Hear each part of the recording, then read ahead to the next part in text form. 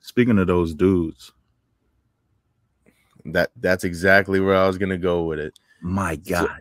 So one thing, so I was wondering, like when I first saw the picture when they both dropped it, I'm like, why are they at Georgia Tech? Because I knew Roman played at Georgia Tech. You know, him and Megatron were on the same team. We all know that story. And I'm like, but then like, why is Cody meeting him there? And then I remembered he's from Georgia. And I'm sitting there, I'm like, God damn it. So many layers. Yeah. So they doing so many goddamn things when it comes to Roman. And I feel like it's just Roman. Roman's the only person that do cool shit like this. Have a tractor trailer pull up in the ring and destroy the ring. Bro, like what, bro? It's just Roman that they can do all this cool shit, all these Easter eggs, all these symbolisms. When he looked to the left to look at Paul Heyman, and he not there. And then I'm like, yo, the fact that they knew somebody on the internet would recognize what Roman was doing right there. Man, I love it. I love it so much. It's good TV. This we've never seen nothing like this before. It's never happened. It's They're never in that bag right now, man. And it's just a Roman. Figure out that storytelling with some of these other people, please.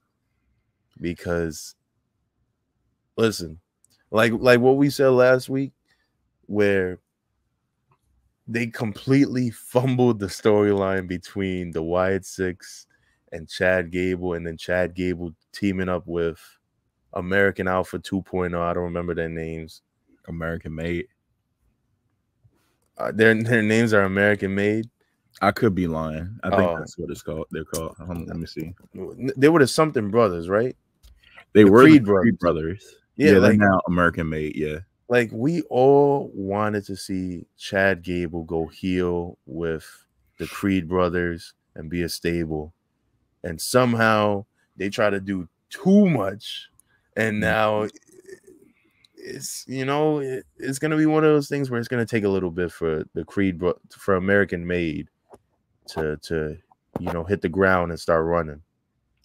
They got it sort of back on track. Yeah, but you know, with Kofi and Austin, I mean not Austin. I was gonna say Austin Creed because I'm thinking with Xavier Woods. Xavier Woods, yeah. So, but even with that, it's like, look, it's gonna take a storyline like this, and I don't want to see the Wyatt Six mess with Chad Gable no more. Please just leave that until later when Chad is done, though. I hope so, because I really just want, like, it would have made way more sense if they just attacked him and American Made, and then now they doing 3-on-3 matches, and you know, moving around like that.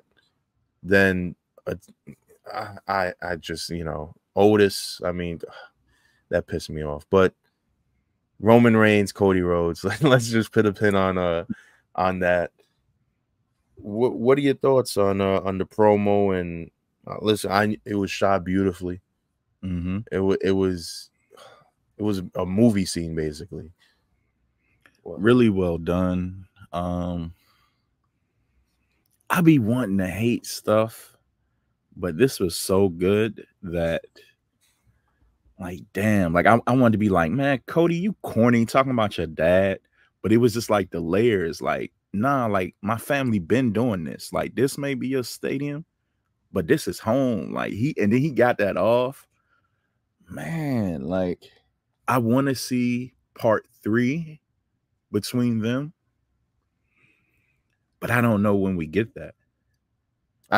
I think we should get it 2 years down the road. Yeah, it's not this WrestleMania or nothing like that. Listen, we need to put, and I don't want to like say it like that, but like we need Roman and Rock at this year's Mania.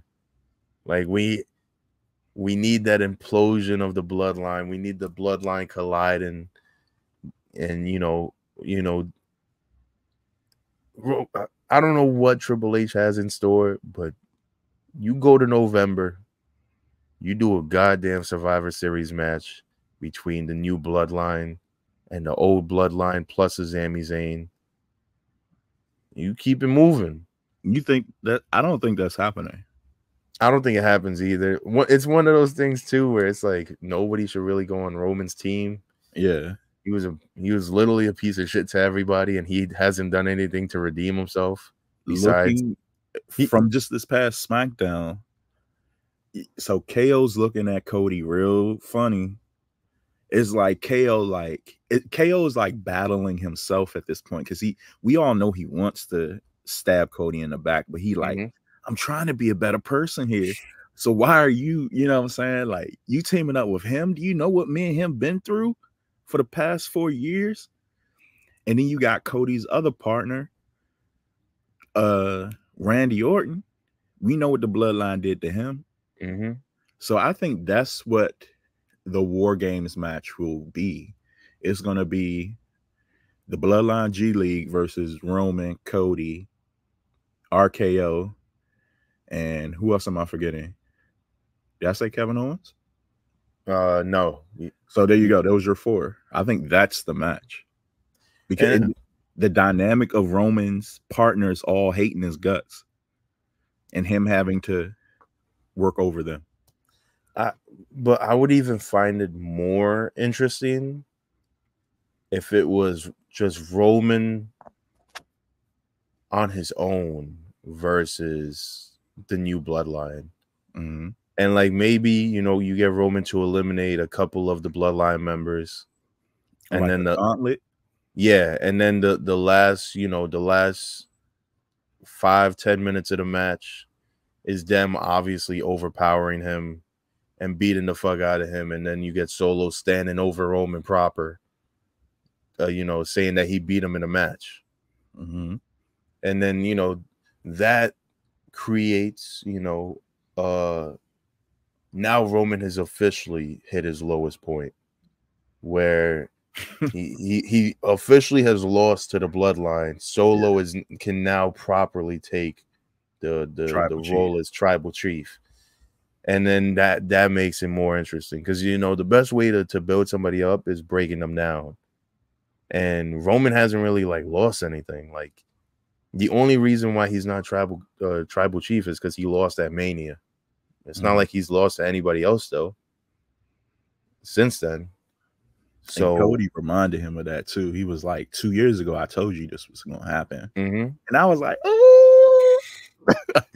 So and it's one of those things where if you're Roman, all you gotta say is, but it took you 2 years to do that. Like, good God. I was still running that shit that whole time. So for me, I feel like it would be interesting if Roman, or like what you said, like all these people team up with Roman for a Survivor Series match and KO doesn't go out. Randy Orton doesn't go out. Because they know, they're like, yo, we're the backstabbers. We not gonna get back with you to help you out when we wouldn't have done that shit if it was the other way around. And then maybe it's just Cody and Roman versus the bloodline, and they just get the shit beat out of them. And they get smoked. Exactly. Like that's how you elevate Solo.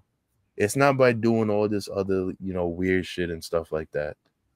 They gotta get creative. Come on, you gotta watch a couple of mobster movies and figure this shit out. But listening to the Black Announce Table. I like your guys' style.